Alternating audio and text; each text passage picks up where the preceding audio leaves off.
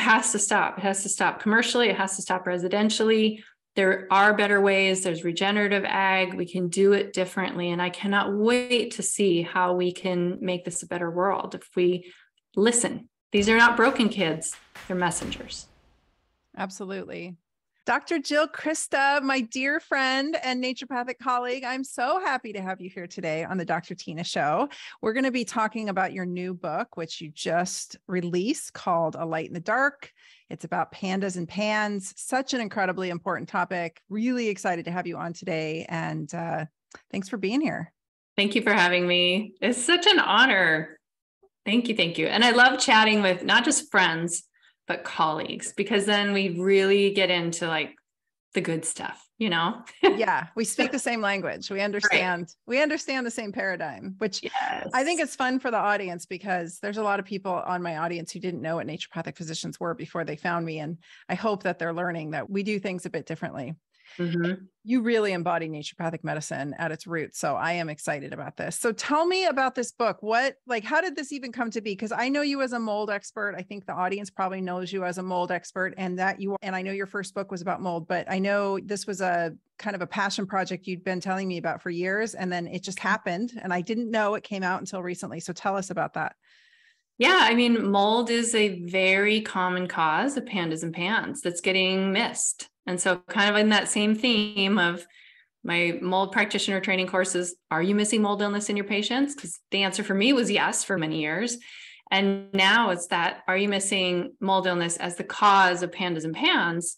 Still the answer is yes, you know, and so everybody's talking about these conditions about strep. And strep is very important in both conditions. Strep is what sets off pandas, and strep can be a problem for causing flares in a kid with pans. However, it's not just the bug, as we know, it's the terrain and the bug. It's both. It's not either or, it's both. And so I felt like this is just the natural extension of talking about mold and some of the sequelae that I tend to have almost 2 decades of in the trenches experience with my twins who have pans. And there's therefore the passion project. And then realizing, oh, mold was at the root of this for so many of my patients too, as I learned about mold. And so that's our connection and why I'm talking about it. Awesome. I feel like, well, first we need to tell the audience the difference between pandas and pans. And I have always seen it kind of clinically be the perfect storm. Mm-hmm. I'm not an expert. I've seen it in patients who came in diagnosed. I've suspected it in patients and even in my own daughter. But no formal diagnosis. But it always, just like so many things, it seems to show up as like the perfect storm, like the perfect situation of different variables come together and boom, here we are. Yeah. So can you tell the audience the difference between the two and then maybe speak to what I just mentioned? Sure. So PANDAS, they're both pediatric. They're both acute onset. However, there are kids who are being diagnosed with PANS who were a slower onset. So they probably had congenital stealth infections like Lyme disease, Bartonella, Babesia. So they never developed a normal immune system. So their onset may take over a month instead of that overnight thing. But we don't have another diagnosis for them. So we lump them into PANS right now, inappropriately, you know, but that's where we're at. So the pediatric part needs to be there, meaning they need to be under 18. However, there are a lot of adults who have this, that the onset was during their teens and they got put into psych wards or handled with just the psych medication and not the autoimmune piece. So, but for a classic, it's a pediatric acute onset neuropsych syndrome of some kind. So suddenly behavior changes. And the unfortunate thing about PANDAS when it first came on is it was first identified at the National Institutes of Mental Health. Well, you and I both know what mental health is. It's the low man on the totem pole. It's the bastard child of the medical world. It does not get the attention that it should. It kind of gets written off as like not a real thing. And so I think it was sort of, it was debunked or tried to be debunked by people just because I think it was in the mental health sphere. And now we're understanding more and more, which, you know, naturopathic doctors and chiropractors have understood this. That's why, you know, alignment is so important. What happens in the body shows up in the brain. What happens in the body shows up in how the brain functions. Brain chemistry, brain cognitive, processing, all of those kind of things. So these are going to be kids who all of a sudden, and that all of a sudden, I just kind of qualified that. What does that all of a sudden look like? Have an infection or have enough of something happen, which could be the flu in a PANS case. It could be strep in a PANDAS case. So PANDAS has to be a strep onset. However, it doesn't necessarily have to be that they had strep throat. Strep perianitis, which is a perianal strep infection, is a very common, often missed reason for PANDAS to start and for PANS to flare. So, and they may have gotten an exposure from a sibling. So the sibling got strep, but the perfect storm was just at that threshold where that kid could have that little bit of strep exposure, not getting sick, but can be triggered by. And so if a sibling gets strep, all of a sudden now you can end up with the kid with PANDAS start to display the symptoms. And the symptoms are OCD, which in a kid, we have to kind of parse apart what that looks like. OCD is technically obsessive compulsive disorder. Obsessions are thoughts, compulsions are behaviors. Well, a kid isn't going to be able to necessarily have the vocabulary to say, I'm really worried about something. Like, I feel like we're going to get in a car accident on my way to school every day. So the compulsion, the behavior is to do something that makes them feel like they're in control of their life before they can get in the car and go to school. But they can't necessarily describe for you that's what the obsession is. So it's obsessive compulsive disorder, which is going to look a little different in a kid than like an adult. It may look the same with repeated hand washing, opening and closing doors and things like that, but it also could look a little bit different. It could look at like intrusive thoughts, anxiety, and we also see tic disorder in both. And then in PANS, it's going to be something more like a regression, a behavioral regression or aggression. And we might see we often see actually handwriting will deteriorate kind of all of a sudden, or they're in art class and they have a left-sided, I'm blanking on the term, but where they don't notice the left side. So they can do everything on the right side perfectly, and the left side just looks like a big lump of things, and it's not accurate. For me, I feel like, if we could teach every art teacher, every teacher, and every school nurse about these common things that will happen when a kid goes from perfect storm threshold to all of a sudden converting into autoimmune disease, that would be beautiful because we could catch it early enough before it really gets to take hold. It's crazy because I've like, as you're describing this, I'm remembering back to my own childhood, and it's very much that. It's like acute onset hypersensitivity, kind of obsessive disorder. You nail it when you can't get the concern out, but you're highly concerned. So for me, I had to have little tissues, Kleenex. I had to have Kleenex folded perfectly into perfect little squares and in place in every single pocket on my body before I would leave the house when I was in kindergarten, or I would melt down. Interesting. I couldn't stand having seams touch me or tags. So I had to take the seams of my sock, and I would spend literally a half an hour hysterically crying, trying to get the seam folded over the top of my foot just right so I could get it in my shoe so none of it bothered my toes. And to this day, I can't stand shoes.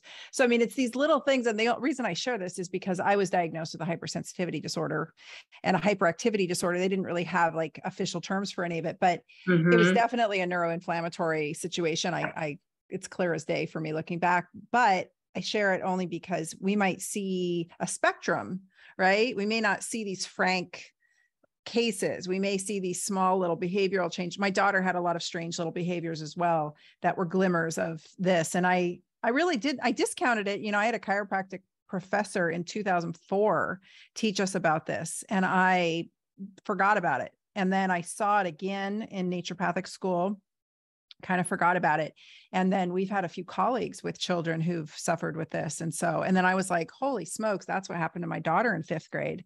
Just lights went out, boom, massive change. Similarly for me as well. So I think that a lot of parents are probably struggling with glimmers of these conditions in their children, I would guess. I mean, am I oversimplifying it, or? No, it's our environment is very pro neuroinflammation. And I'm so glad that you mentioned that about neuroinflammation, because I see it as a spectrum, that there is a building neuroinflammation that happens. And then there's some trigger that then it converts to autoimmune.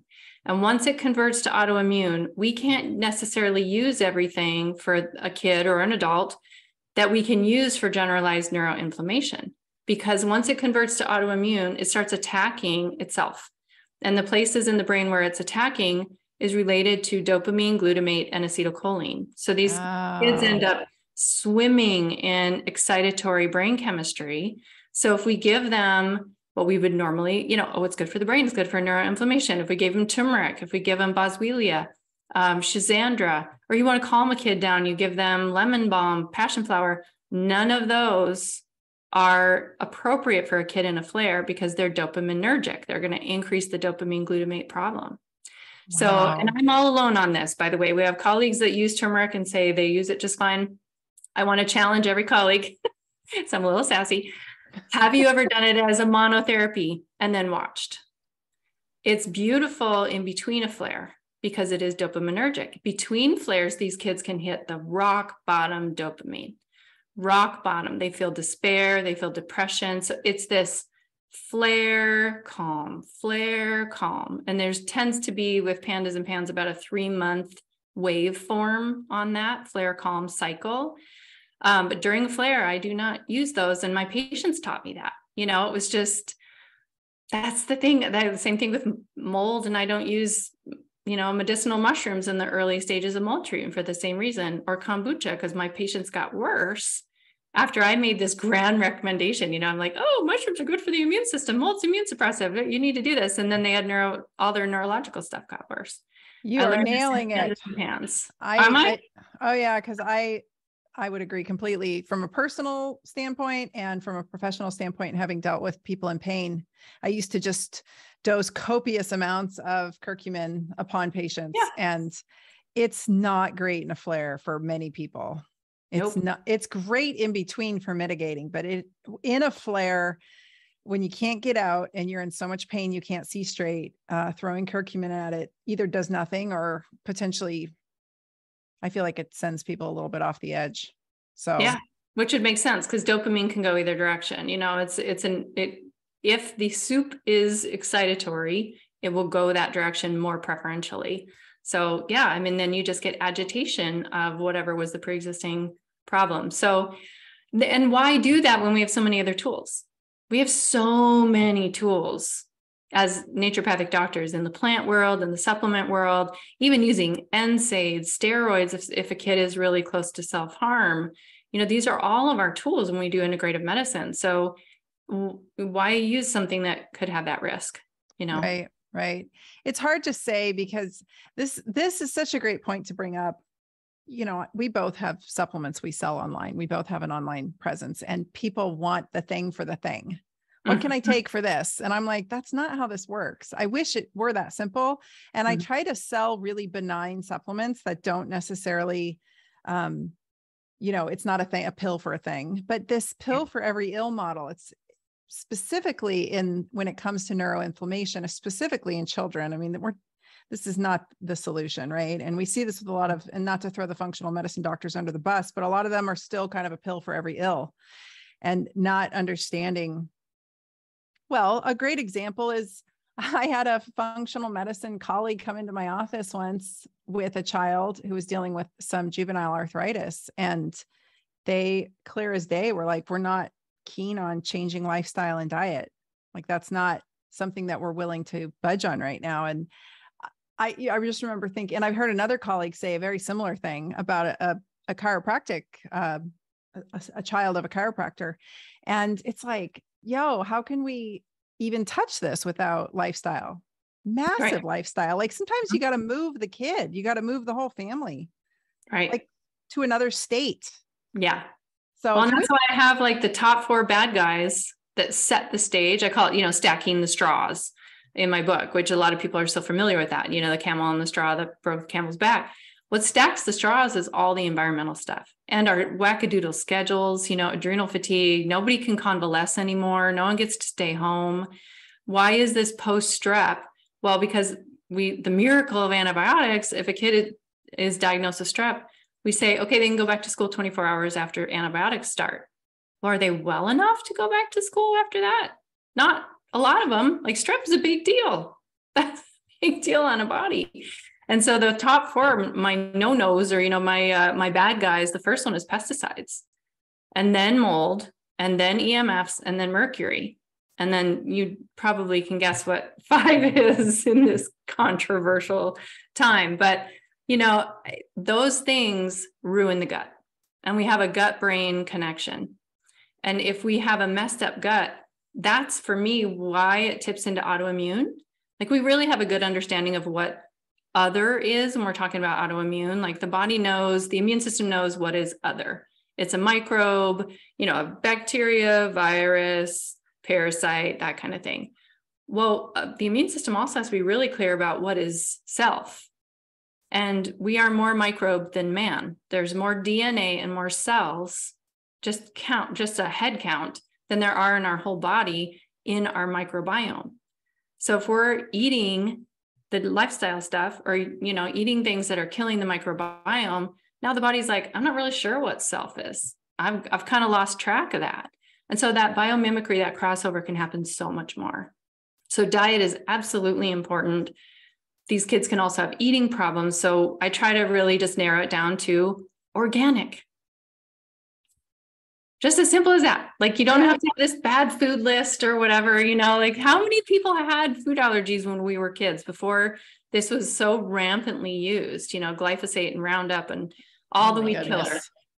Yeah, it's you crazy. Didn't see it, and now everybody has it.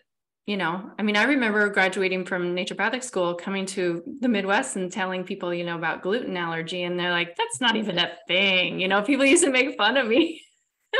Our gluten-free things were 2 products on the shelf that I had to beg our grocery store to bring in, and now it's 2 aisles long.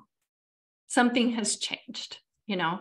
So, of course, could there be other things that would be more perfect, like going on not meat and potatoes, but meat and vegetable diet? Yeah, that would be amazing. And high good fats. We could pick apart the diet. There's a perfect world diet, but how about just start with organic? Because the pesticides are confusing your bodies, all of us, but particularly these kids. They're confusing what is self. So it doesn't know what's non-self, and it's self-attacking. It's wild how much even carbohydrates impact me since I went far more carnivore. I'm shocked at the neuropsychiatric impact of carbohydrates on me. I mean, they literally make me high. Literally. Yeah. I was just hosting my event, my live event I had in Arizona.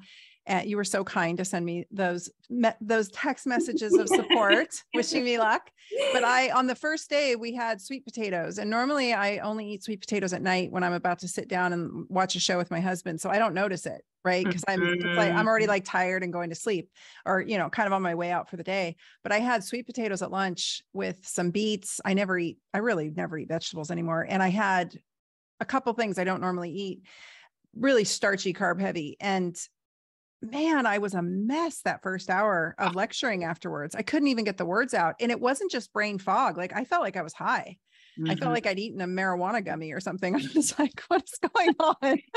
And I'm going to teach. Okay. Yeah. So I think that's probably something that I'm sure has gotten worse over time, but I'm sure that was a thing for me as a young person. I'm sure all of the, if someone had just put me on ribeye steaks when I was in 4th grade, right, my life would have been remarkably different. So I'm not telling these parents to go strict carnivore, but consider dietary changes and getting, particularly, I'm not the expert, but just from my own naturopathic perspective, like getting refined carbohydrates out, even if they say they're organic.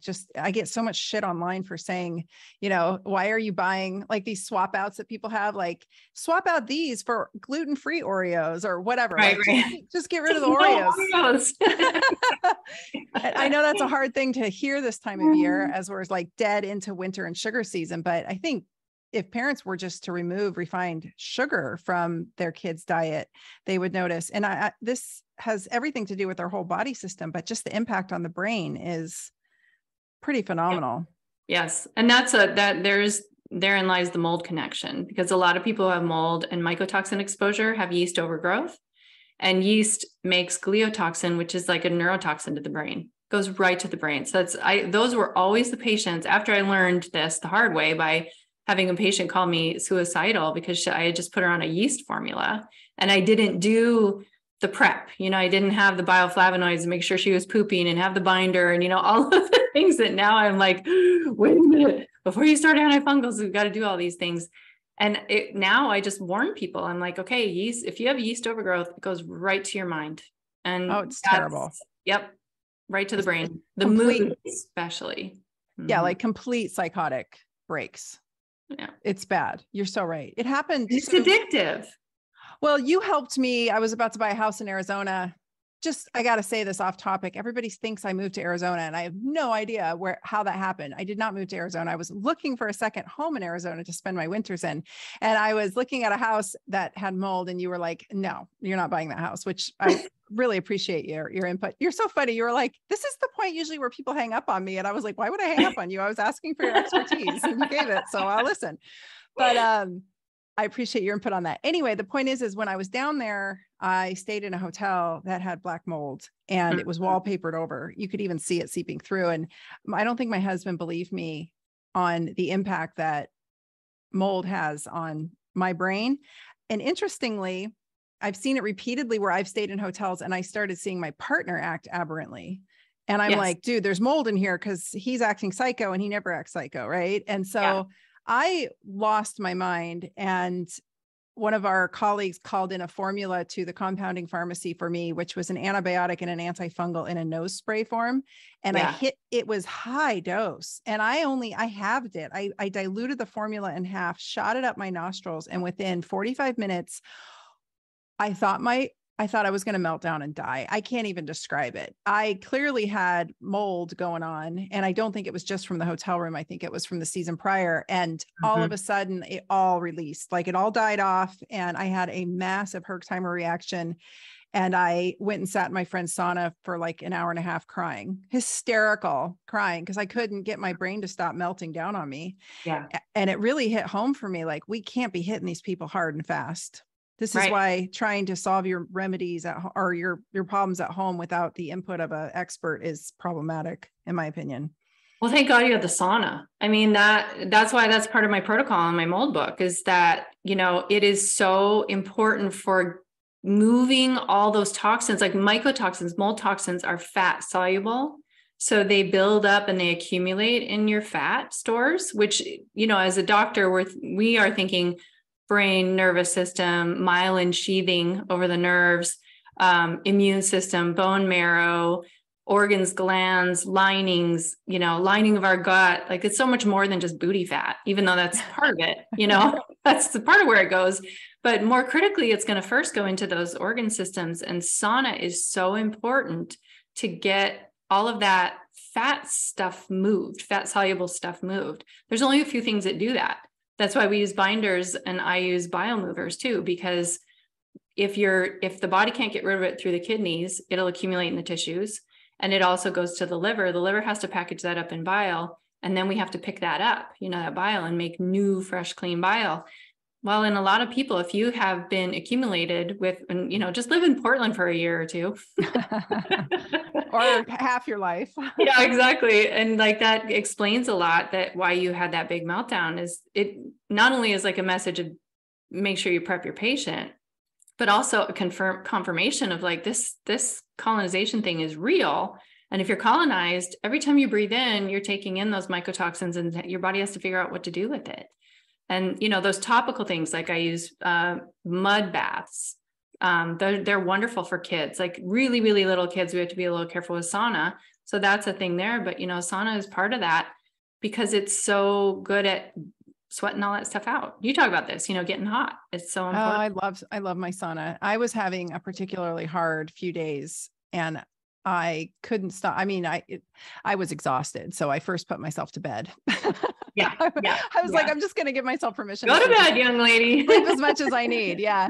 But then, the minute I kind of came to and realized I had rested enough, I was like, I'm going to cook the shit out of myself for the next few days and get this stuff moving. And it is an instant remedy. It's instant. I instantly have brain clarity. I instantly come out with a mood boost. I instantly come out with clarity around what my next best steps are. It's like you're so engrossed in the mess that you can't decide what your next best step is. And so I go get hot and then suddenly I'm I'm on again, and I'm like, oh, okay, I know how to take care of myself from here. I know what I need to do. Or maybe it's exercise. Maybe the next step is whatever it is, but it gives me that motivational push and that clarity that I can't seem to find when I'm swimming in the muck and the mire of my neuroinflammation. Right.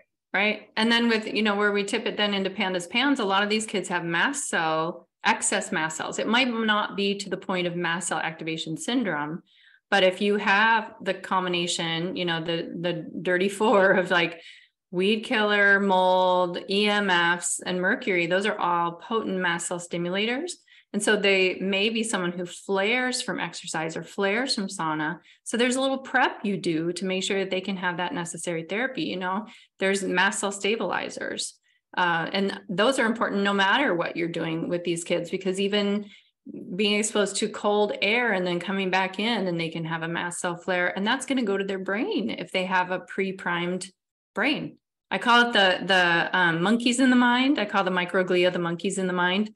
Hashtag monkeys, because in the brain, they're basically macrophages, which means they're the kinds of cells that can move around, and they take care of infections, but also debris and things that shouldn't be there. And so I think of them as like swimming or swinging around the neurons, just like out there, just, eating the garbage and doing whatever it needs to do to keep everything all clean.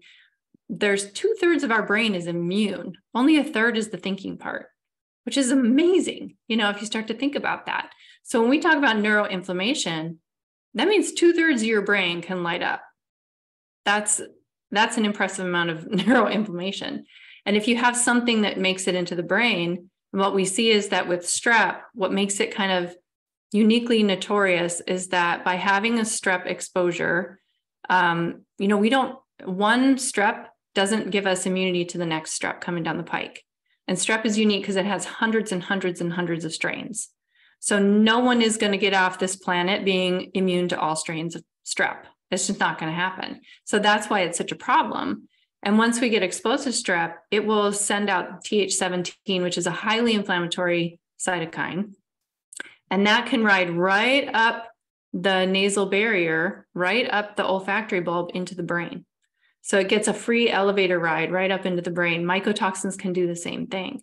And that's how it can end up in the brain. So even if it's not something that we know to cross the blood-brain barrier, it doesn't have to do that. So strep is a real bad guy for this, but all intranasal infections are preferentially generating that cytokine. And that cytokine is highly inflammatory. I joke that it uses a grenade when a butter knife would do, like it's that kind of a, kind of think of like a hopped up dude in the military, like, whoa, take them out, It's the Marines. It's the Marines. Well, it's like shooting flies with a shotgun. There you go. Yeah, that's what Rick used to always say.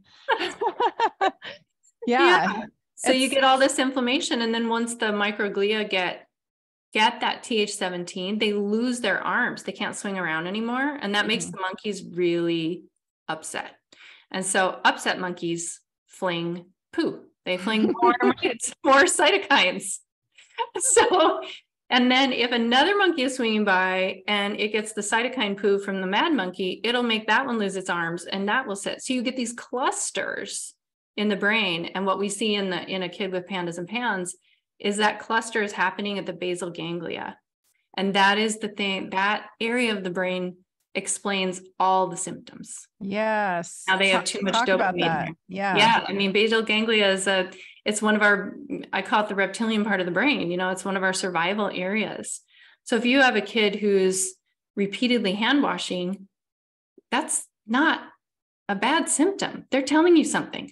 My barriers are down. No one around me is washing their hands. So now I got to wash my hands for them, So some of these compulsions, we can really use them as information so that we can help a kid and support them where they're asking for help. And I think too, that these neuroinflammatory situations are probably particularly devastating in the developing brain versus the already developed brain. So I can see why strep would be problematic. Let me ask you a question, because I get this one often. My daughter actually just asked this of me, because I mentioned to her that I think what she might have been dealing with as a younger person was PANDAS or PANS. And so she went looking into it, and she said, So if I had strep throat and you didn't treat me with antibiotics, would that put me more at risk? Can you talk about that a little bit? We don't know yet. And that's where we need science. But in countries that have socialized medicine, so everything is, all the data is there. They've done retrospective studies. There was one in Denmark where they found that the kids who were treated with antibiotics for their strep infections later in life had a higher risk of developing some kind of mental health issue. Wow. Yeah. And that's just the first thing we throw at people. Right. Everybody. And, now strep has some serious sequelae. Yeah. It can wreck your kidneys. It can wreck your heart. There's a lot. It's not just something to kind of go, oh, you could have a mental health issue if you take antibiotics. No, you have to look at every family, every situation. But this is why I have what I call the botanical avatars for PANDAS and PANS, because these are, if there is a perfect world, in a perfect world, there'd be a tool that we could use that is antimicrobial, anti-neuroinflammatory, balances brain chemistry, helps the gut, just go down the whole list, like all the things that we would like. We have a ton of plants that do this. We have a ton. So Chinese skullcap, Oregon graperoot, bupleurum. Bacopa, there's all these things. So not necessarily it's good for the brain, but it's good for the brain, and it corrects the brain chemistry imbalance rather than make it worse. How does Bacopa help the brain? Because it's always in these nootropic formulas. I know. Yeah, good question. There's a lot of science about what it's doing. But when we think about the mechanism being the mad monkeys, the microglia, Bacopa has some specific activity on calming down microglia. Okay. Yep. So there's a lot of blood flow issues or blood flow correction, inflammation correction from being a specific antioxidant to fatty tissues like the brain. But it has a great activity on the microglia. I have it in my Brain Spark product, and I love my Brain Spark product. It has a couple different ingredients in there that are just so phenomenal for being able to get yourself to think clearly. And a lot of questions that I get around it are, I already tend towards anxiety, or I tend towards, I don't want to take something that's going to send me over the edge. Brain Spark, the spark part makes them feel a little concerned. And I'm like, no. 9 times out of 10, people do so well on it. I think it's such a nice product for being able to get your cognition in check. I'm like that adult that has the ADHD who always used it as a superpower until I hit perimenopause and it started turning into a disaster. Yes. Yeah. You're like, okay, suddenly I can't sleep even when I want to. And I've stayed up too late. Yeah. Well, I'm a good sleeper. I just can't seem to gather my thoughts. So I use Bacopa in my Brain Spark. I use that product a lot to keep myself on task. Also acetylcholine. Let's talk about that, because you mentioned that with mold, and I'm assuming also PANS and PANDAS. Yes. Talk about that in the brain, because I don't think people understand this very well. Yeah, well, we don't necessarily know what is happening specifically with acetylcholine in the brain yet with the PANDAS and PANS kids. So much of this is just burgeoning research. But what some recent research is showing that there's some damage of cholinergic interneurons. So interneurons is between the neurons. And so if there's damage of those, that's how you can get the looping. That's how you can get the tics. That's how you can get the intrusive thoughts that keep coming and they keep coming. So I think, by acknowledging it's not just a strep biomimicry, or there's this protein on the dopamine receptor, all of this stuff that kind of people that have been in the business have been saying. It's like, it may be that, but it may be something a little more complex than that. And we find that that's the case with strep as well. Strep is so complex to diagnose. A rapid strep is not a sufficient strep assessment. It gives us a yes answer when it's yes, but it doesn't confirm a no answer. You still need to do the culturing.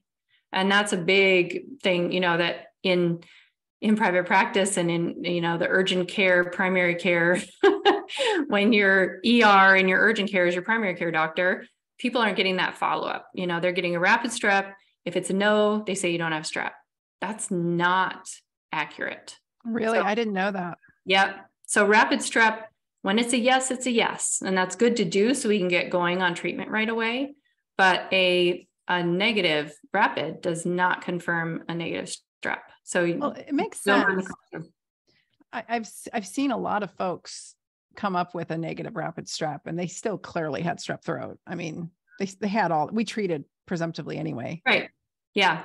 And what I just told you about the study, about antibiotics, do I still use antibiotics with some kids? Yeah, but I do all the rest of the stuff, all the rest of the thing that's going to help with the neuroinflammation, the gut restoration. It's just an antibiotic can send you out the door and go back to school 24 hours later is how we got here, Yeah. Yeah, I know, right? That is it. People want to say, oh, I'm not contagious, I can go back to school. And parents want to use school as the babysitter, which I understand. I was a single mom. I understand. I get it, but it's a tough one. Since we're talking about these things, how does something like influenza, COVID, all of these different, I know that we've talked about viruses, and I think I'm with you in there. Are they exactly as we understand them? Probably not. Is there some truth to this exosome theory? I think it's somewhere in the middle, but either way, what's happening for folks when they are exposed to a really tough bout with a upper respiratory virus infection? Yeah, there are certain viruses that are encephalitic that will go, and I'm with you. I think that this is like a half thing. A lot of our DNA looks like viruses. So, I think they help us evolve. I think they're here to help us move with our planet, if it can go into the woo world a little bit. And are there exosomes? Are there, chunks of tissue that when you have to create a prep, that you're creating these, these little bits of things that might actually be part of our own tissue, possibly. But we know that there are certain things that we're calling a virus that are encephalitic and can get into the brain and cause more encephalitis type symptoms. Anything in the herpes family. They love the nerves. So that would be, I know you've had your bout with that, with the CMV. I mean, it's just like the herpes 1, herpes 2, HHV6, Epstein-Barr virus, cytomegalovirus, all of those, varicella, they love the nerve tissue, and they are the thing that could be the one last straw for a kid to go into PANS. Also, mycoplasma pneumonia, while it's not a virus, that's a really common upper respiratory infection that we would see that will trigger a PANS event. That makes total sense. And for the audience who doesn't know what mycoplasma is, it's kind of not a bacterium, and it's kind of not a virus. Like, it's like this acellular, itty bitty intracellular type bacteria. Yeah, it's really, it's technically non-intracellular, but it behaves badly like that. Yes. It evades detection by our immune system. And so it's the classic setup for an autoimmune type trigger. Yes. And it's really common with walking pneumonia season. Mm-hmm. Yep. And it takes 3 weeks for symptoms to come on, and you can be shedding 6 weeks after your symptoms abate. Let's talk about super spreader. Like, that's a long time that somebody is going to be sharing that, Oh, mycoplasma is bad. And a lot of us don't have any problem at all. There are a lot of asymptomatic cases of it. So again, it goes back to the terrain idea that if we are not paying attention to how many straws we're stacking on the back of our kids' backs, then a mycoplasma becomes a problem. Yes. And also with Lyme, Borrelia, tick-borne relapsing fever, Bartonella, Babesia, these are all things that are stealth infections that a lot of kids with those have mycoplasma pneumonia as a problem because their immune system is so busy trying to keep a lid on this. And you asked about COVID. COVID is on the naughty list for causing PANS because of its vagal nerve free ride that it's getting right now. So it's found this way, or the dendritic cells are carrying it to these tissues. And the dendritic cells are part of our immune system. They're supposed to be information carrying. So they're supposed to be saying, oh, we have this upper respiratory problem. I'm going to go tell the spleen, or I'm going to go tell the lymph nodes. And those are the factories so that the immune system can start ramping up a response. But by being carried by dendritic cells, they get carried to the vagus nerve. And now it can ride the vagus nerve up to the brain, or at least the cytokines can do that. And so if you have a kid with mad monkeys in their mind, all it takes is a little bit of systemic or whole body inflammation that will trip the trigger and cause a flare. It has to take a new infection in the nose, so to speak. Right. It's really just the straw that broke the camel's back. These kids are sitting there with, gosh, I couldn't even imagine being a kid today. by the way. Like, no what way. a difficult, challenging. We're looking at some of these Gen Zers and we're saying, you know, why are they behaving so aberrantly? They're the first generation to have been hit hard with the vaccine schedule, right? Mm-hmm. So they're really the first generation, especially the older Gen Zers who are voting now, who are these are the people throwing cans of paint on paintings and gluing their hands to, I get it. Like, I totally understand being young and angry and seeing wrongs in the world and really wanting to change something, but just not having the words or the knowledge or the tools to do anything. It's a very frustrating period. I was there. I've been there. I would have been a blue-haired screaming liberal as well. If I were 22, I get it. But I think they are a heavily vaccinated lot from their childhood vaccine schedule. And then on top of it, the food supply is so damaged and destructive. And they've been hit with so many medications along the ride. And, parents are just doing the best they can. And not to mention they're sitting in classrooms full of heavily vaccinated kids. And then we're throwing this mRNA therapy on top of things. And fluorescent lighting, moldy schools, chemical cleaners, it's just, no wonder we're here. So I'm hoping that, I feel like the kids who are getting this are the bravest soldiers on behalf of the human race and Gaia, our planet, to say this has to stop. Like, how important is a weed-free yard? Really? Not that important. I really don't care about a weed-free yard. Compared to having a kid who, won't eat food because their swallowing mechanism doesn't work anymore, or they won't sleep, or they have tics. Like, there have been tics so severe of the diaphragm that kids pass out. They're sitting in school and they're trying not to tick. So they do these like small tics and then just pass out. Now you have a head injury on your hands. But these kids are getting taken from their parents in the ER against anyone's, permission, and put into psych wards. And this is a really serious problem. And I feel like we really need to be handing them all awards to say thank you for telling us it has to get severe for us to pay attention and change. So I'm hoping to see policy change. I'm hoping to see, I'm hoping a lot of people read the book and see that about, Roundup, and just like, that's got to stop. It has to stop. It has to stop commercially. It has to stop residentially.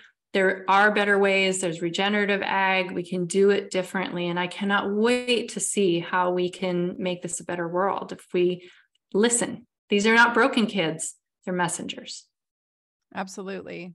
But why right now why is there not some massive outcry for our children and babies dying in hospitals from a virus that shouldn't be impacting them? Right. The way it is. That's the thing that people are like, oh, RSV. Like, this isn't a new virus.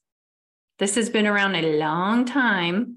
And there were certain kids, preemies, and, kids who had to be on oxygen and that kind of thing, which challenges your respiratory passages. And there were little things that you could do if you knew a kid was if there was a preterm labor sort of thing, you can give the mom steroid injections to try to speed up development of the lungs and try to prevent this. We've learned a lot about how to manage it. So it wasn't a big deal. It shouldn't be a big deal. So why is it a big deal? And then it's a precursor to developing lung issues lifelong. Mm-hmm. It can potentially be for some people, like asthma and things like that. We're using steam inhalations in our practice. It's beautiful. Good old time essential oil. Oh my gosh. Every time.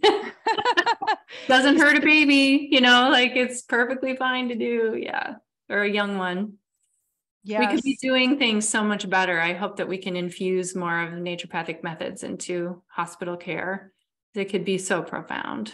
Well, it's just common sense care. If you ask our grandparents, grandmas, grandparents how they handle things, I wish, we were on the flip end of all this. We're seeing so much dementia at such high rates, which we can contribute to a lot of different things, but I wouldn't be surprised if it was on the same spectrum of what you're speaking on right here with PANS and PANDAS.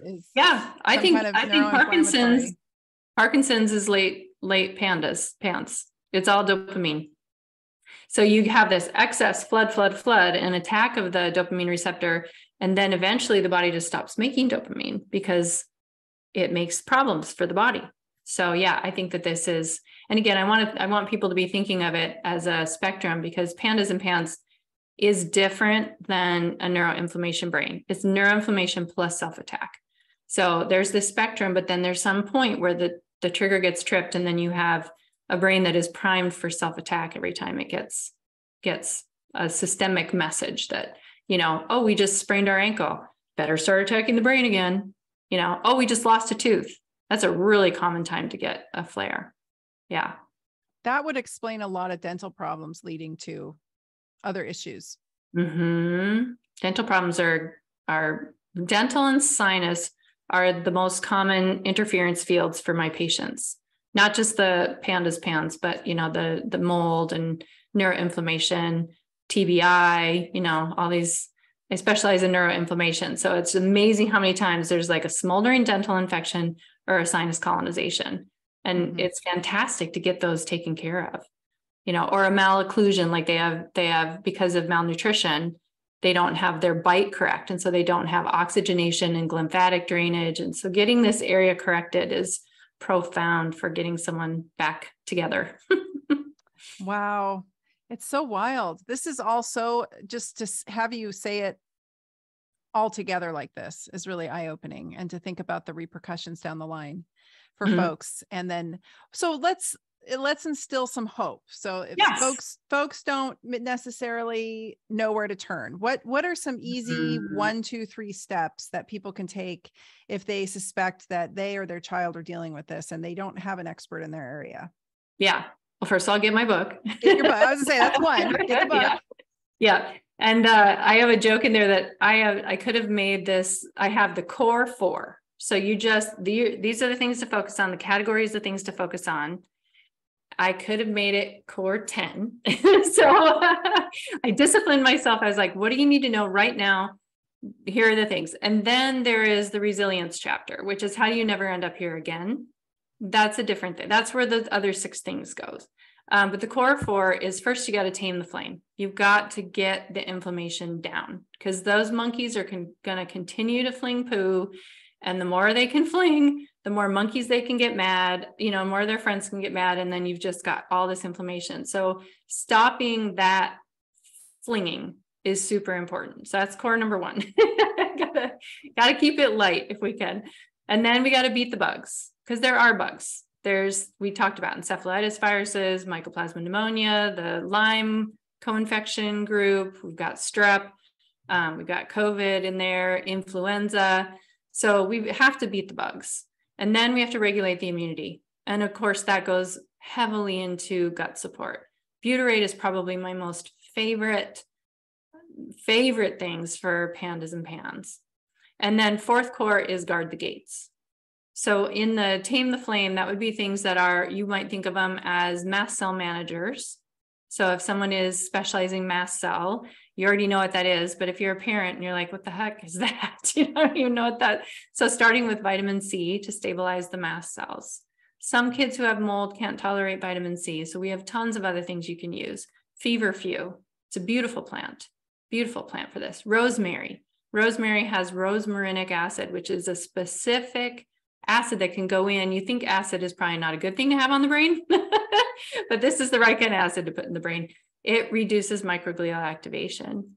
Resveratrol, which that's a crossover between mold and PANDAS PANS. Resveratrol is great for calming down the brain, the flame in the brain, but also for reducing the mycotoxin load in the body and be anti-inflammatory for the whole body, specifically the blood vessels, which we're seeing with COVID is a big problem, this infection and irritation of the blood vessels. So you've got pine bark and pine needle extract. Like there's some beautiful things that you can do to get that, just the whole neuroinflammation down. And then specific mast cell things might be like a perilla. This is a Chinese herb that's used. It shuts down a particular interleukin that is related to certain infections and mold. So those are cited kind of like, how do we tame the flame? These are all supplement type things. And of course, then when we move into beat the bugs, you might need to be adding in those topical things like Epsom salt baths, mud baths, sauna, so that you're detoxing out whatever you're killing off, basically. and binders, of course. If you're killing things, you're going to get endotoxin. So beat the bugs would be, I grab one botanical avatar that fits them in the morning, and then a calming one that fits them at night, like albizia.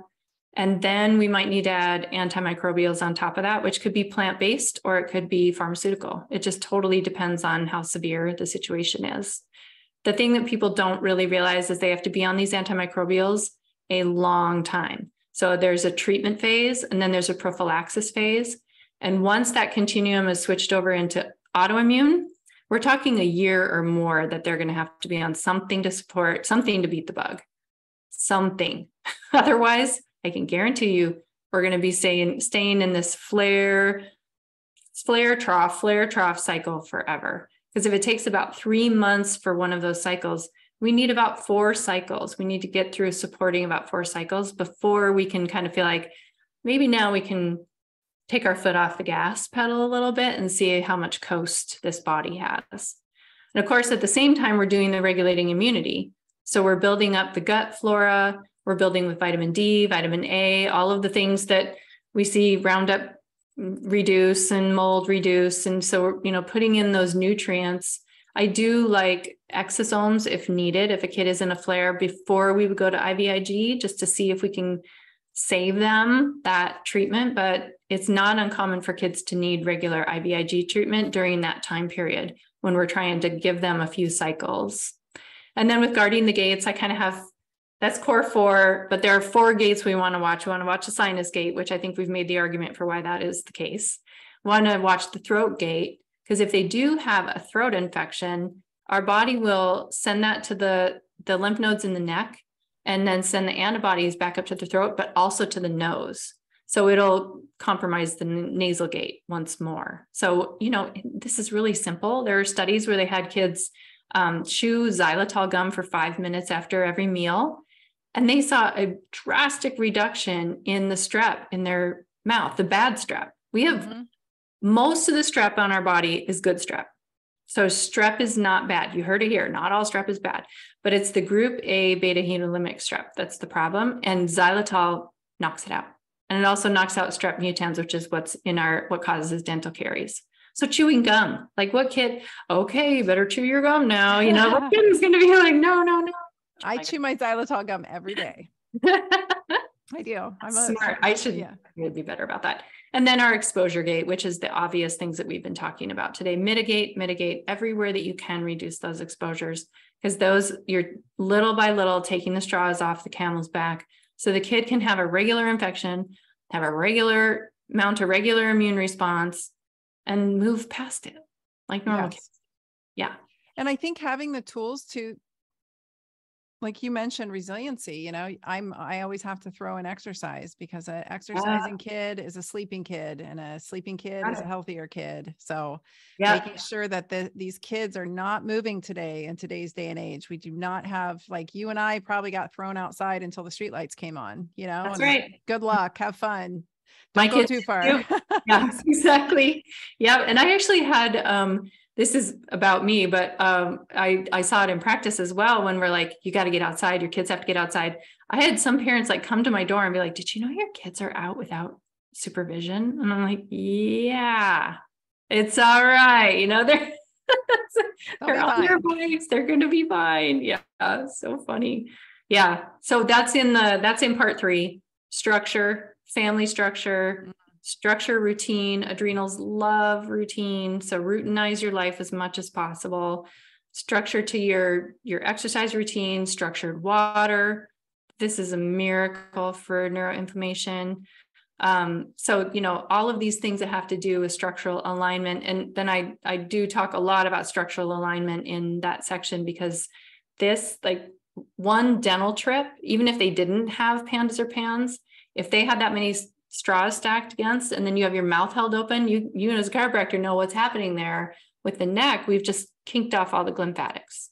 So the brain can't drain. So in all of my patients who have PANDAS and PANS, once it's tripped into autoimmune, I say you must follow dental trips with either a craniosacral appointment, definitely craniosacral, chiropractor, something is going to help with that alignment. Otherwise, they're a sitting duck for the next thing that comes down the pike. Such good advice. I'm always a fan of the cervical adjustments. Yeah. especially in kids. It's a game changer. You can completely change a child's behavior by getting regular chiropractic adjustments. It's wild. I've seen it repeatedly. I lived it. That was the one doctor that I went to consistently that I liked going to, because I went to a lot of doctors as a kid. I was always in and out of specialist offices, and the chiropractors were always they were the best. They talked to me. I didn't know about naturopathic doctors then, so I would probably add that to the list too. Yeah. Can I ask you a question though? Because I want to go back to sauna. I think that sauna is such a powerful tool, and it's something that there's different types of saunas. I like sunlight and sauna. I think there's different saunas for different price points, but what is like for a child, let's say a 10-year-old, someone that's not, because I know with young kids and with old adults, we have to be super careful with temperature. But when we're talking like a 10, because the PANS and PANDAS I've seen on set were around like 8 to 11-year-olds. I don't know if is that generally an age group that it tends to hit? It can be earlier. Yeah. It can be like 6, 7, late 6s. So these kids, how would they use binders in sauna? Yeah, I basically take a gentle approach with that. And we see that in studies, these are clinical studies, 125 degrees for 20 minutes in an adult is enough to move mycotoxins out and see a 10-fold increase in urine mycotoxin count. Wow. 10-fold. So in a kid, then what we do is I try to do about 120 if they can handle it for about 10 minutes. And I haven't tested actually a pre and post like we've done in adults. But we see reduction in the flares, we might say, but we do need to make sure, because the mast cells are such a part of this, that we preload them with things that will reduce the mast cells. So we might do like a luteolin, perilla beforehand. And then, I don't use a ton of binders with kids. We might do a charcoal or something like that at the sauna time. Yeah. Okay. Or following the sauna. Yeah. But mast cells are a real problem with these PANDAS PANS kids. They can really flare when we get them too hot or too, the exercise or those kinds of things. Even a hot shower can set them off. So they definitely need some kind of pre-mast cell stabilizer typically. Okay. That's good information to have for the audience, because that is definitely a concern that I had in my head. I think that with children though, the hopeful part is they heal very quickly in comparison to adults. And so just to bring some light to this, I think that I've seen a lot of these kids turn around with really good naturopathic care or at least come back to a level that's really reasonable compared to where they were. And so, kids heal. That's their job. That's what they do. Right. And if you have a kid lived next to a farm, like a sprayed field, there's the word. Like me. Yeah. Can you tell that's my exposure? And they can't tolerate sauna. You can do foot baths to get their load down. This is one of the few things I'm seeing. It's the glyphosate kind of hangs out at the voltage gated channels, which is why we can see a lot of neurological hiccups, basically. So when we can move the glyphosate off using a foot bath, then they can get their mast cell irritation down, and then they can move to sauna for the mycotoxin piece. I haven't seen foot baths be really profound for the mycotoxins. Sauna is definitely, and the mud is good for the inflammation. So you can do foot baths and mud baths. So mud of the body, feet in a foot bath. And this is where there's an electrical current going into the foot bath. Then you get their glyphosate load down, and then you can do sauna without so much of the flare, and they can get that bioaccumulation part down through the sauna. Awesome. I love it. This is so interesting. I always love talking to you. I do the same. Oh, that's so nice of you. I'm always like, I've got Jill Crista on text message. I've got like quick access. I know all the things. It's pretty fun. It's pretty fun. You know more than people probably would want to know. So yeah. Between you and some of my other smarty pants friends, I feel like a superhero. All these, I love having you guys on my podcast, because I so hope that more, I just really, the podcast is just about obviously spreading information, but exposing people to folks like you, experts like you, and then concepts that they maybe hadn't thought of, or even hearing some of the same things that I talk about in a different way as being, I'll say it a little bit differently. Yeah. Hopefully I hope that, we've talked about a lot of problem, scary, and some solutions, but the main thing is you are the parent and you know your kid. Like if there's a parting thought, it is trust your child. It's not bad parenting, and you don't have a broken kid. You have a sick kid and you're a perfectly fine parent. They just need treatment. That is the way to go, and trust them. And trust their timeline. As a very sick kid, I think just allowing the child to heal at the rate they're going to heal is, you talked a lot about kind of peeling layers off, and that's all part of it. We can't slam these kids with aggressive treatments always, in the allopathic model, and even in the functional medicine model, sometimes I see things go way too fast. And that's why I bring up sauna again, is because hydrotherapy, you're a naturopathic doctor, hydrotherapy, which you've mentioned so many aspects of, foot baths, mud baths, sauna. These are therapeutics that are individualized for the user, and they're so beautiful that way. And so protocols of like this temperature for this amount of time. Yeah, it's nice to refer to studies, but I think importantly too, just knowing where we are at that day, where your child is at that day is going to dictate any therapy.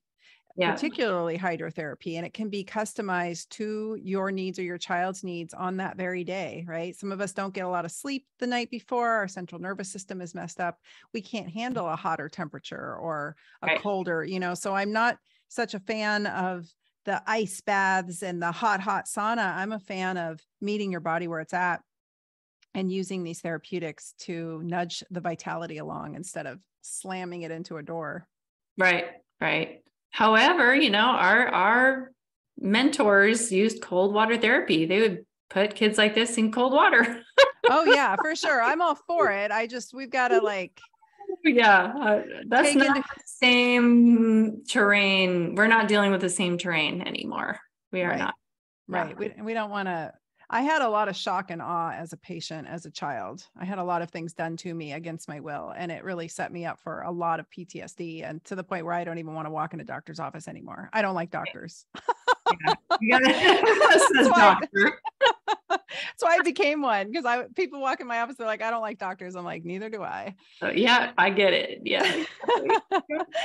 Awesome. Well, Dr. Jill, where can everybody find you? You have so many wonderful opportunities for people to learn from you. Yeah, they can find me at drkrista.com. That's drcrista.com. I have a recent course out called Mold in Kids. So it takes the things I talk about for adults in my book and it applies it to children. So there's a lot of hydrotherapy in there. There's a lot of, more gentle things that you can do. And then with my PANDAS book, probably the key tool in that is a medication compatibility chart. And you can get that on my website by going to drkrista.com/med-compatibility. You don't have to buy the book. What this does is this goes through all of the medications that are typically used with a PANDAS PANS kid and all of the natural things that we would use, and tells you what things can be used together and where you might need a dose adjustment. So I wanted this to be a huge tool for parents to take the fear out of combining regular conventional medicine, because some of these kids really need that. A lot of kids need IVIG. A lot of kids need some kind of anti-inflammatory in the beginning. So now or antihistamine. So you'll know which herbs that you can use together safely, and nutrients. So that's my gift to everybody. That is a huge gift. That's amazing. I can't imagine what the amount of time that took to put together. Yeah. And that's on your website. That's on my website. Yep. Okay, and you can cool. download it from there, and I'll update it regularly if I have more information. But I ran it by our colleagues who were dual degreed, the PharmD and the naturopathic doctors. And, so it's been vetted by many experts, not just, what I found in books, but I love it. And then you're on Instagram. Yep. I'm on Instagram, Dr. Jill Crista, and there will be lots of more Facebook. I'm not so, just if I can cross post to Facebook, it goes on there. And then on YouTube, I have a lot of little video pearls that I put up there. And because people have neuroinflammation, have brain fog, they are very short. So there's over 100 teeny short focus topic bites that you can get information out there. Oh, I love it. You're such a gift to the world, Jill. I'm so honored to know you as a friend. And I remember meeting you and I was like, she's an enchantress Like you're one of the Jedis. That's because you saw me getting out of the ocean after my dolphin experience. That's true. Oh my gosh. That's so sweet. That's true. You know, That's true. I adore you. I adore your brain. Like you were such a gift when COVID came out. It was like, I know I could just go to your podcast and you'd have Quran on and, you know, all these people, and you had such good questions, and you actually read. You don't just wait for the highlights to come out or, you know, watch it on a video or whatever. So I appreciate that so much about you and your fight. I hope you know that you've got support. Thank you. I know I rely on you guys heavily, so I appreciate it. Awesome. Okay, everybody head over to Dr. Jill's website. I'll have everything in the show notes, and you can also find her on the social medias there. And I hope that you'll come back and we can have a conversation more in depth about mold. You bet. I love talking about mold. Awesome. Thanks for being on the Dr. Tina Show, Dr. Jill. Thanks for having me.